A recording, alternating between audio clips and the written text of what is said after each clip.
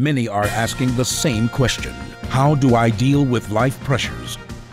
There is no clear direction for my life. No matter what you are facing, no matter how difficult life may get, there is triumph over tragedy, hope out of your hopeless situation.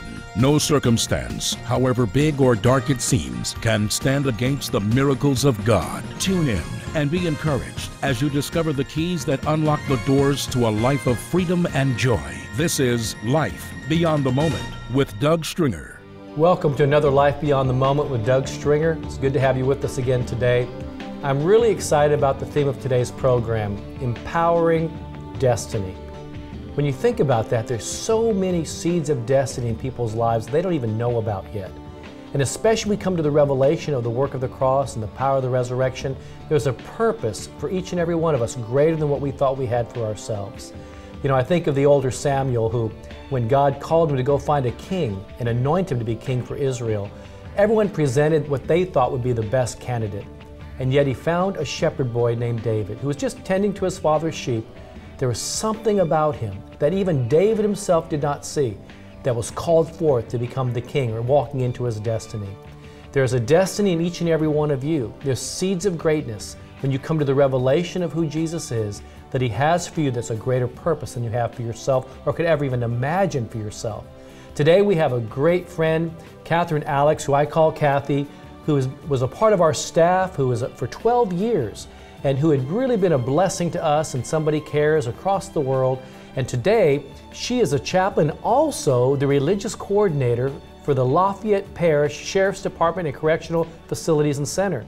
She is a well-respected leader there in Lafayette, Louisiana, and it's a pleasure to have her, a spiritual daughter, with us today. Katherine, it's great to have you. Thank you, Pastor. Man, it's been a while. Here. Yes, it has. So I was telling somebody earlier I was going to not wear this jacket, but you're so classy all the time. I had to put a jacket on to match up with you. Whoa, you look great. I'm glad you did. You have always been such a classy lady, and you know, you really taught me a lot when you worked with us for those 12 years. And even though we're friends, you would always show a respect, and especially with other people around, you would say things like, oh, Pastor Doug or Pastor Stringer or Dr. Stringer. I said, oh, you don't have to call me that. She goes, no, we're friends, but in the right settings, I need to show that respect for the position that God has placed on you. And so thank you for that. You're welcome. Now, how did we first meet back in 1996? I was watching the Christian television, and so I saw you, and you were just inviting people to attend Prayer Mountain, and I knew at that time that I needed to be there for 40 days. Yes, and Prayer Mountain, for those that don't know, we hosted for 40 straight days in Houston, Texas, and Houston's flatland. And so we don't have any mountains or hills, but I found the highest place we could find. It was an old amphitheater. It was an old dirt-filled place. They turned it into an amphitheater for concerts. We rented it for 40 straight days and called it Houston Prayer Mountain. And we had thousands of people from all over the world showed up during that 40 days to pray, to worship together, crossing our racial and denominational lines. And so it must have been on a program where I was sharing about that coming up, yes, that you said, there's something about this, and you said, I need to go to that. That's right. Mm-hmm. And yes. then after Prayer Mountain, how did you end up saying, well, you know, I need to go volunteer at the ministry? I did have this dream about you and Dr. Ed Cole, your spiritual father. Right. God showed me a vision of you, and I knew that there was some connection, divine connection. And so I volunteered for about a year and a half, and then I became a full-time employee. Well, there's a lesson in that there, too. I mean, sometimes you might feel an inclination for something, but just like Abraham, we have to take a step of faith. Yes. For God to open up our destiny. Yes, yes. And your step of faith was, look, I'm not getting paid for this, but I really feel called to this ministry. Yeah. And for a year and a half, you volunteered, and then finally we saw the light and said, well, you need to get on paid staff. Yeah, that was the best thing you did. Yeah. And then, so you saw us go through some great changes and growth and the development of various outreaches, and you actually became the director and coordinator of our outreaches for the ministry of Somebody Cares in Houston and beyond. Yes. What are some of the things that you were able to do to work with us? The community would come. We were like the catalyst of Somebody Cares, and so people would come from all over Houston to our office to get help, whether it was prayers or they needed food to eat, pay their utility bills, or even we directed them to other. We weren't just a ministry that did everything. but we were a ministry that was a network, and we would direct people to different ministries in the city according to their needs. But right there at Somebody Cares, what we did was that we ministered, we prayed for people, we paid their gas bill, you know, we paid their light bill. And so you were actually responsible for any time there was a need, we would get together, and then you would actually connect the dots of our network of relationships. That's right, and that was so much fun. I had a great time. I remember one time we rented out an empty facility at a mall and called it Holiday of Hope. Yes. And thousands of kids were able to come get free toys. They didn't have to come buy toys. They came and got free toys in a real mall. And we had Melvin Adams, who was with the Globetrotters, former Globetrotter, and he did some skits for us. But you helped coordinate a lot of that as well. And tell us some of the warm memories of stories of lives that were impacted as you were working with us. Just seeing the excitement of making Jesus known in a tangible expression, such as giving a toy to a kid that would have never gotten a toy during Christmas, and bringing them in, like you said, into that atmosphere. And also not just them, but some of their parents would come. So we would empower their parents, you know, and that would let them know, just let them know that somebody does cares. I remember one of the things that we talked about in our core staff was that a lot of times people say, look, we'll give you your needs met, but it was without dignity. Yeah. And what we wanted to do is we went through the schools, we went to churches, and they pre-screened families that legitimately had a need, and with dignity, instead of coming, they brought a pass. So their children didn't even know that they were coming to get something free. That's right. They just knew that mom and dad was taking two to the toy store. Yes, that's right. And many people said that our toy store was probably better than a lot of regular toy stores. Yes. I think we, as volunteers, we had so much fun, more, you know, just experiencing the people and stuff. We just had more fun maybe than the parents, you know. Just you remember this too, when during Katrina, and 250,000 evacuees came to Houston. Yes. And 21,000 showed up at our doorstep. Yes. And you were right thrown in the middle of all that with us. Yes. And it was a time that people from every religious background, every ethnic background were coming for help. And even though we're Christians, we gave a tangible expression of Christ, and you were thrown right in the middle of that, ministering to people and trying to discern what their needs were. And a lot of great stories came from that. And I was looking at some pictures of you today of some of those meetings, but also we went back a year after to Louisiana, to New Orleans, and because we had a lot of outreaches going during the Katrina as well and after, Rita also in Southeast Texas. But you went back there and you got to help cook. Yes, it was called Somebody Still Cares New Orleans. Yes. And you went out there, you put your chef's hat on and started cooking and volunteering. I really wanted that job. I really, just to serve the people, you know. Yes. And stuff. Well, it's a key point. It's always been about serving people. Yes. What are some of the key lessons that you felt like that in your 12 years working with us have helped you and equipped you to walk into the fullness of your destiny today? Oh my God, being real. And also, you taught the message of consecration, commitment, and action. And a consecrated life is a life given unto the Lord, and a pure life. A life that says, you know, all I want to do is please you, Lord, and I'm going to live holy, and I'm going to obey. And when you get that revelation of consecration, then you become committed, and then you can serve with a pure heart and clean hands. And that's when you know you can touch lives. Amen. You've touched lives. Because people today, Pastor, they want the real thing. Amen. They want real. Amen. And that's really kind of moves us into, even you were telling Jody, our vice president, the other day, what you're doing today as the religious coordinator for the whole county, for the Lafayette Parish, for the Sheriff's Department, the correctional facilities. It's a big responsibility, and yet you've told us many times that it's kind of you were equipped to do what you do now, based on the things you did to help serve during your years with us. Yes. I got equipped at Somebody Cares. You know, and when we're in there and we're doing the things of the Lord, we don't realize that the Lord is a journey that He is preparing us for our next.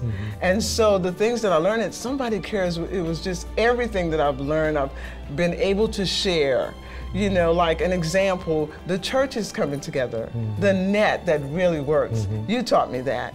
And just getting churches involved out of their comfort zone. So I am so blessed. I am so blessed in our community that we have good partners and people that want say, hey, look, we want to do something. And it doesn't matter what denominations, the Catholic. In fact, just 2 weeks ago, I got to honor the Catholics. And guess what? I learned that somebody cares. That's why I learned that I gave them the Divine Servant Award, and I was so blessed. I was blessed to be able to give them that award, but to see their faces, they were crying. Some were crying, some were laughing, and it was like they had never been honored like this before.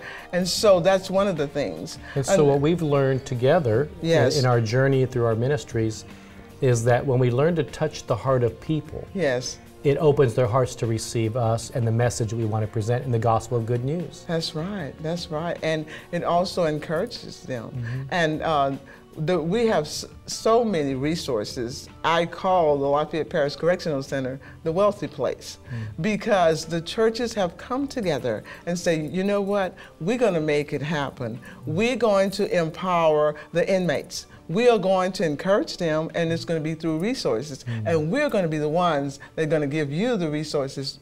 They give it to me, and you know I'm able to issue it out in the parish.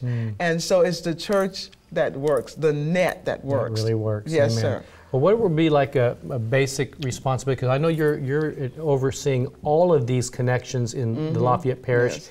So what are some of the big responsibilities, some of the needs, and some of the things that God has given you to do that is helping to really minister to people that are in lockdown, as well as to those who are serving those who are in prison? Oh, wow. I have to tell you, I am so amazed. I am amazed because, you know, you taught me that God has called us to be something bigger than ourselves. And so I do the work of 3 people that used to do the work, you know, positioning. God has positioned me to God has always given you that gift to do multi-people work for one. Yes, multitask. So I'm able to organize the schedule for people to come in and out of the sheriff's office. I also do an orientation with the volunteers. I make sure, you know, that they are accountable for their under pastor. I'm very strict about that, okay? Because, you know, the Lord, when Kathy was a keeper of the gate at our ministry, no one got anything by her. She was the keeper of the gate. And if they wanted to get to me, she wanted to know, well, what's the purpose? And well, I believe it's like this. You know, if the Lord is going to trust me with 1,100 people that have made a mistake, then I can't just have anyone teaching them. Have to be someone that's living it. You know, we're not perfect. We're being perfected, but their standards are high also. And so I do an orientation, about an hour orientation.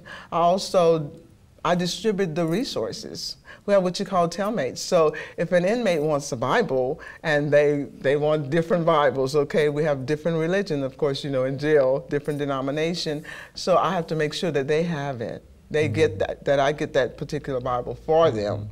But of course, you know, we just don't give it just like that. They have to prove that they have been practiced in that particular denomination. I've noticed, Kathy, over the last few years as you've taken on these responsibilities, that at times it's not easy moving into new positions. Transition's never easy, but it's a part of life. It's a necessary part of life, isn't it? But as you were sharing off camera a little bit too, that initially they wanted you to wear a uniform. Yes. And then you realized, you know, that if you were going to bridge the gap between the inmates as well as to those coming in, that there's a message being sent, and then you want to be able to get into the hearts of the people. That's right. What is it that God put on your heart that why you wanted to dress differently and to go in there with a different kind of environment? Well, you know, we have to be strategic in what we do. We have to be able to, and that's what I thought, well, I need to meet them exactly where they are. And that's where the heart opens. You know, dress like modest and everything. Because if they, you know, people have different thoughts about police officers, right? And I am not a police officer, you know. I'm more of a coach, right? And so Although many police officers do come to you, don't they, for ministry and prayer? Yes, and it's wonderful, you know. We have to be available to all people, no matter what their status are. Yes. You know? Well, what are some of the key things that you've learned? Because you really, when you think about 1,100 people are the inmates that you're responsible for, it's like pastoring. Yes. You're responsible for a pretty large congregation. Yes. So there's a lot of dynamics. Are you seeing some great things that are happening through that and people's lives being impacted as a result? Oh, absolutely. Yes, we're empowering people, we encourage them, bring them hope, and we're educating people with the word of the Lord. And, you know, sharing with them that there is an abundant life that's promised for them, that they don't have to live like that, and how that the Lord loves them, and the Lord is a merciful God, and He is ready and willing to meet them right where they are. Amen. Yes. What are some of the kinds of resources that are I know people, we want to continue to pray for you, others need to be praying for Kathy as well. What are some of the things that people can pray about specifically, and some of the needs that maybe the parish has for the things that you guys are doing there to reach these inmates? Bibles, number one. We want to get a Bible. And we have, so far, we've been so blessed that they keep coming in and coming in and coming in. And just, you know, books of faith, teaching the Word of God. That people need to know the Word of God. And also just maybe encouraging magazines that will bring hope and all. Well, these, any books or resources that want to be given, you would have to screen them first, correct? Absolutely. Yes. Yes, yes, yes. So we're safe to know that before it gets by you, it has to be something that's appropriate. That's right. Yes, Good. sir. Yes, sir. Well, the keeper of the gate again. Yes. Right? Yeah. Yes. Wow. Well, you know, Kathy, I just am so proud of you, and Thank you. And we're just so honored because you still carry the DNA I do, yes. of Somebody Cares, and you know, it's not about the name. Remember, we used to joke about this, that it doesn't matter if you call it Somebody Cares or Nobody Cares, just live the gospel, be the gospel. Yes. A lot of people want to, you know, they want to do church, but we need to be the church. Yes. We need to reflect Christ in a tangible way, as you shared earlier today. Yes, yes. So what are some of the things that, that we can do to stand with you and pray with you at this time in your life? Just continue to pray and continue to, you need to continue to be the man of God. You are, you know, and just, I would just say, continue to pray for me, that I will continue to do what God has said and continue to love. One thing about it is that we, as saints of God, we have to love people where they are. And I find that a lot in my experience, that so many of the inmates have not been told that they're loved by Jesus Christ. And we need to not just say it, but as we give ourselves to the Lord and He pours into us, then we don't have to fake. It's something real. People want real, and they are attracted to the real deal. And they know real. They know fake, and they know real. Amen. And I tell you what, as we begin to continue to submit to the Lord, and that's my prayer, that you would pray that I will hear the voice of the Lord. And of course, I've made up my mind that I'm going to live a consecrated life. Amen. You know, but that's the most, is prayers. You know? Amen. Well, Kathy, we have about 2 minutes before we go into the transition in our break here. I want you just to look at those that are watching and into this camera over here, and just begin to encourage people that there is a hope in Christ, and that there's a destiny that they can walk into. They may not see their destiny now, but help call forth that destiny in their lives. Okay. Sure. I just want to share with you that I remember that Jesus spoke to me. He says Jeremiah 1:10, and I'm like, what is that? And He says, I want you to plug up, pull out, and rebuild. And the Lord wants you to do that. I believe that God wants you, that He wants to be the one that's going to lead you into your destiny. But God doesn't only just do it Himself. What He does, He used men and women to usher you into that place. My encouragement to you is that you would get under a leadership that can do that. A leadership that's Bible-based, a leadership that's of truth. Because the Bible says that it's a true witness that rescues lives. As you submit yourself to the Lord and to your leadership, I promise you that God is going to guide you into your destiny. And sometimes the journey may look like, may be hard, but as you stay spiritually focused, make the right decisions, and as you submit to God and know that He's with you, you will make it. Amen.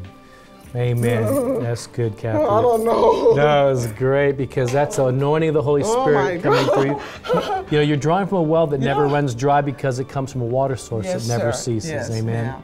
I want you to receive what Kathy just said, and I want you to know that you may not feel like you can do what God's called you to do, but in Christ Jesus, all things are possible. We're going to take a short break. We'll be right back.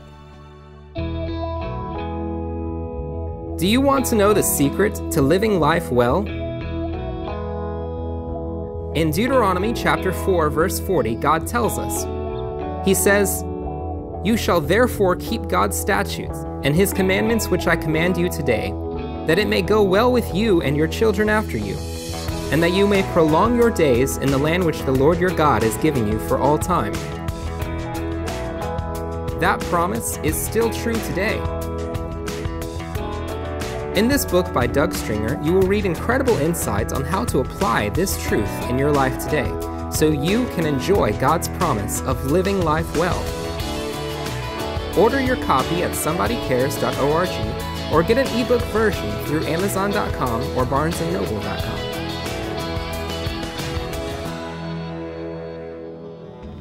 Now, Kathy, while we were on that short break, you were sharing some things about what you're actually doing in outreaches at the correctional facility. Tell us some about that's exciting, so I want to hear more about that. People need to hear about that. Oh my God, yes. During the Christmas holidays, what we do, the church have come together, the churches in the city, they come together, they get Christmas cards and the stamps, the envelope, everything.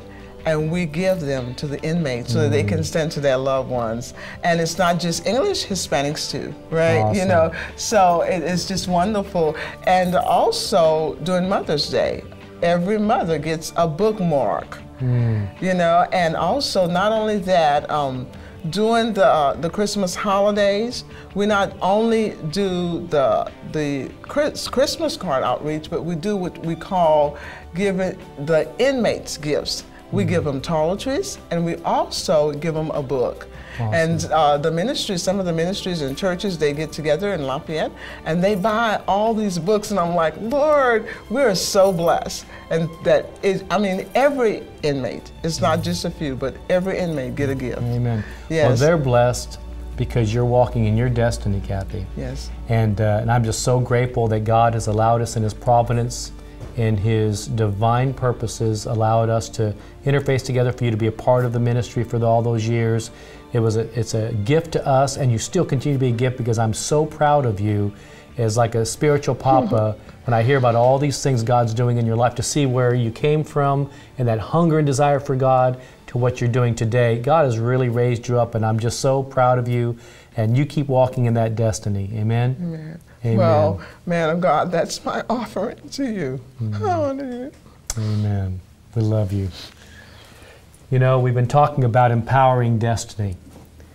Now, how am I going to come out of that? That's tough, because, I just love Kathy. I love all those that God's brought our way, and who, though we move on to new assignments, we never change our relationships. Relationships define our destinies, because the kingdom of God is built on relationships. And the degree of influence we have individually and corporately is determined on the level of those relationships. So even though you may be doing something in one area or another, when you're interconnected, a part of something bigger than yourself, then the expansion of the kingdom is exponential. God has a purpose greater than you may think for yourself right now. There's a destiny God's calling you out into. You may not feel comfortable, you may not feel like you're qualified, but if God calls you and God qualifies you, it's more than enough. I'm reminded of a scripture in Acts chapter 26 in verse 15 and 16. And this is when Paul was Saul, before he became Paul, and telling the story about when he was Saul and how the Lord appeared to him. And in verse 15 it says, "I am Jesus, whom you are persecuting." He's speaking to Paul when he was Saul. "But rise and stand on your feet, for I have appeared to you for this purpose, to make you a minister and a witness, both of the things which you have seen and of the things which I will yet reveal to you. When I look at that, every one of us who've come to the revelation of Jesus, I've revealed myself to you with this purpose. So Jesus says to you and says to me, says to all who get a revelation of who He is, of the work of the cross and the power of the resurrection, that He revealed Himself to us, gave us the revelation of Himself with a purpose. So in other words, whatever purpose we think we already have, when we come to the revelation of Jesus, He gives us an anointing and a commissioning and an authority and a purpose greater than what we could ever imagine for ourselves, a destiny for your life when we surrender to His call. And then He says, with this purpose, to make you a minister and a witness of the things you have seen and the things you have not yet seen, or the things He's yet to reveal to you.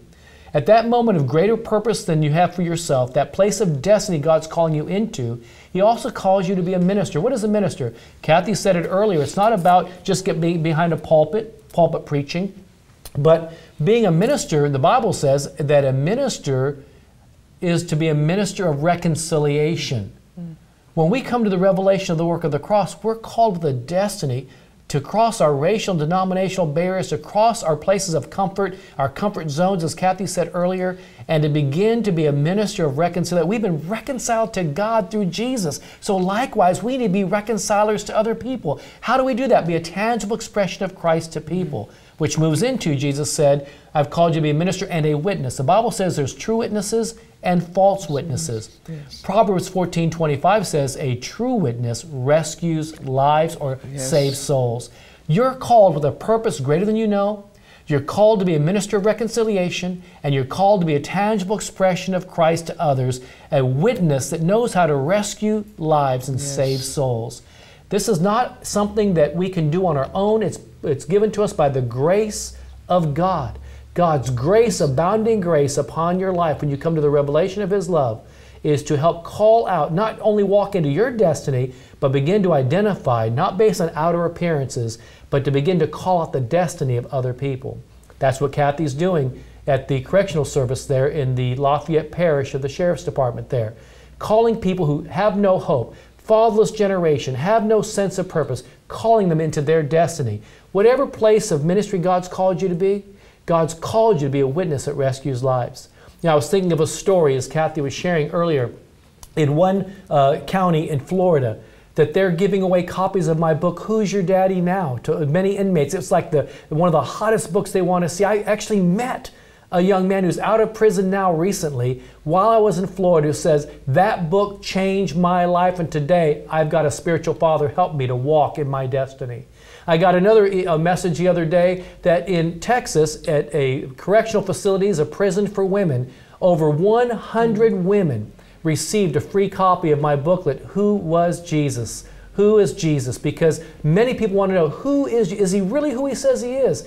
So from Who is Jesus booklets to Who's Your Daddy Now to Somebody Cares books, Bibles, we got a call of a man who got his first Bible, was one of our Bibles, and he wanted another copy all these years later. You see, what we're called to do is help call people into their destiny, then to empower them by equipping them with the resources to grow in their destiny. Well, time has run out. God bless you.